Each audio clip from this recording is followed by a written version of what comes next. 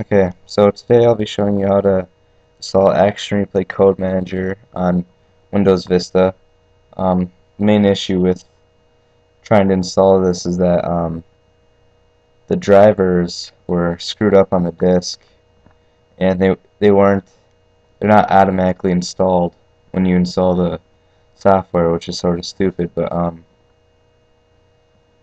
it's real quick to install them, so it won't take too long. Hope this video can help. To do this tutorial, you will need an Action Replay with a firmware of 1.6 or more. Anything lower than that, this tutorial is worthless for you. You're gonna have to buy a new Action Replay. So we'll get started.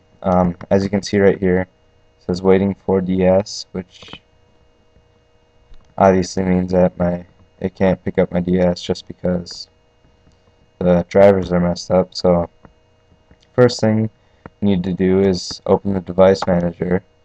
So you need to open the USB I/O control devices and then Action Replay DS. Something related to Action Replay should come down. Double click that, press driver, do update driver right here under the driver tab. Do browse my computer for driver software. Let me pick from a list of device drivers on my computer. And then press have disk. Do browse. And do if you have 32-bit Vista, you're gonna do Action Replay DS just right here, setup information right there.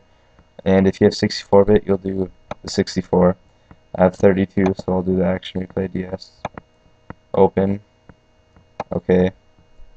And then press next. And it installs just like that. And also, if you downloaded Action Replay Code Manager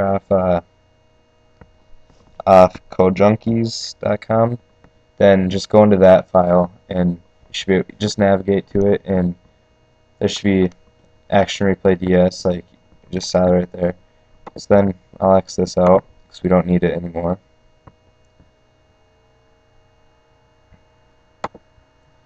And so turn on my DS right here, and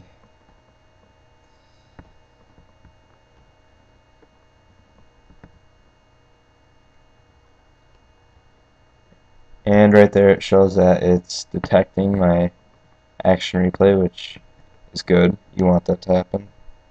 And once it loads, I can show you how to put new cheats in without having to enter it manually, which is the point of this whole tutorial, just to save time. And so as soon as it loads up, I can show you. So I already have a code ready to go. Basically, just copy your code, pull up Action Replay Code Manager, and I'll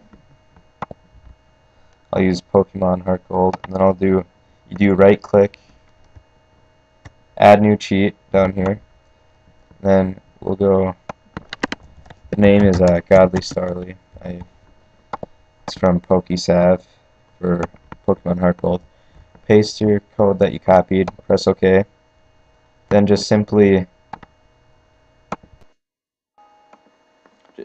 drag the game file, the name of the game, right over here, drag and drop, press overwrite, and then it'll write the game, and there, the code's in there.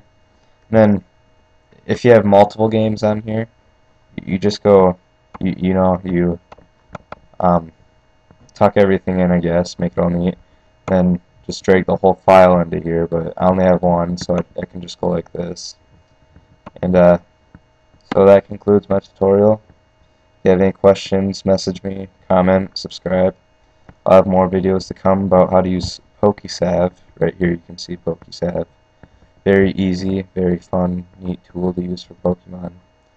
And yeah, so stay tuned.